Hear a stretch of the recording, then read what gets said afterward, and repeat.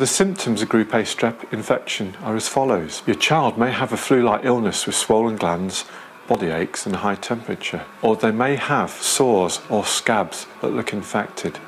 They may have a sore throat that might include tonsillitis. They may have a skin infection that looks red and swollen, or they may have a skin infection whereby it feels a bit like sandpaper when you rub the rash of the skin. Some other children might have nausea and vomiting, and some children have muscle aches. If your child has any of the following symptoms, then you might want to discuss with NHS 111 or your GP. If your child's unwell but they're getting worse, or if your child is feeding a lot less than normal, it may be that your child has fewer wet nappies or is peeing a lot less than normal or looks dehydrated. It may be that you have a baby who's got a temperature of more than 38 who's under 3 months, or a baby between 3 and 6 months who's got a temperature of over 39, or it may be that your child is extremely lethargic or is very irritable. For any of these, again, you want to make contact with NHS 111 or see your GP,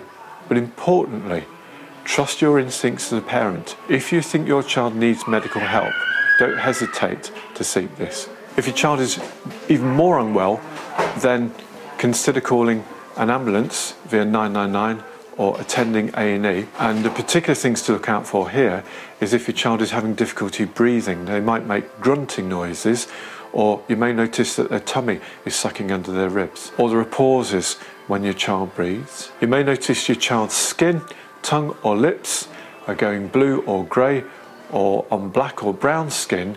You may notice this easier on the palms of the hands or the soles of the feet, or if your child is floppy or won't wake up or can't stay awake, then again you should consider calling 999 or attending your A&E department. When your child is seen by the doctor or nurse practitioner, they will decide on whether they think your child might have group A strep and whether antibiotics are necessary. The infection can easily be treated with antibiotics. If your child does have group A strep, they should stay away from nursery or school for 24 hours after they start any antibiotics, and this will stop the infection spreading.